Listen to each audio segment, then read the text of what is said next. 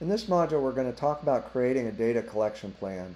I like this quote by the former CEO of Hewlett Packard. The goal is to turn data into information and information into insight.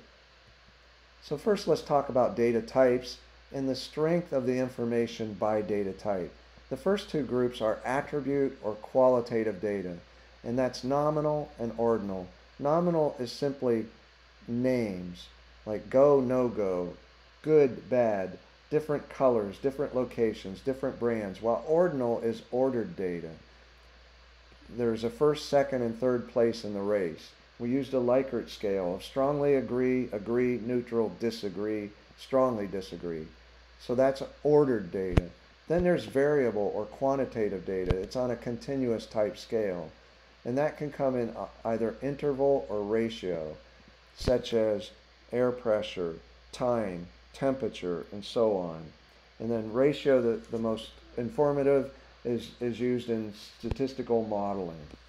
So now let's talk about data collection strategies. The first two are passive data collection strategies.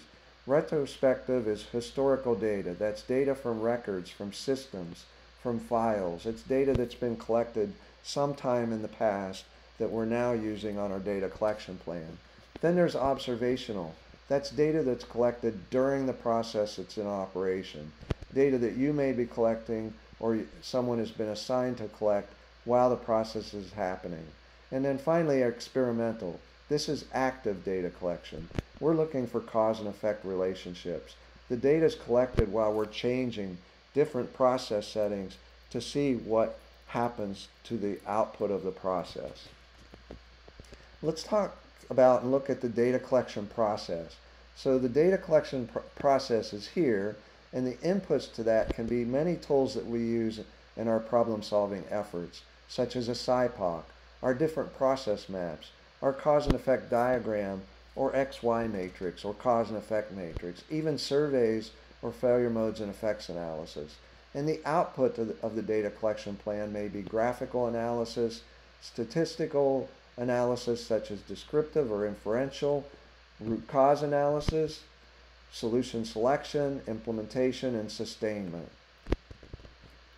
So let's take a look at a data collection plan. And I like this quote from the former CEO of Yahoo as well.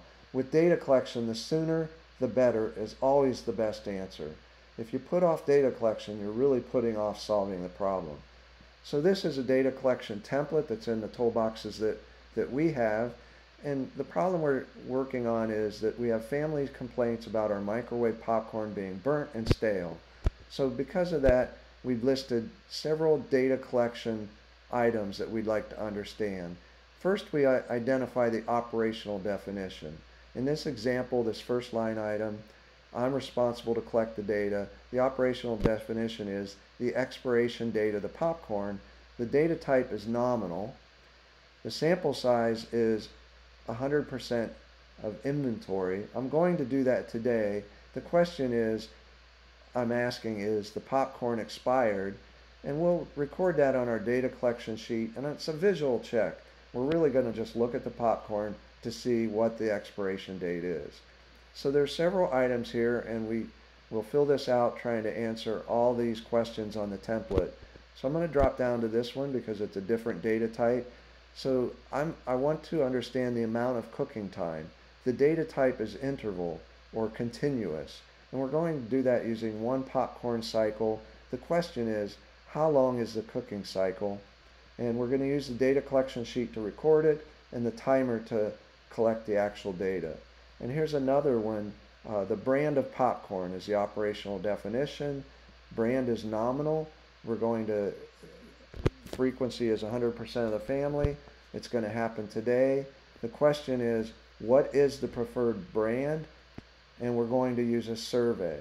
So there's a lot of different methods for collecting data.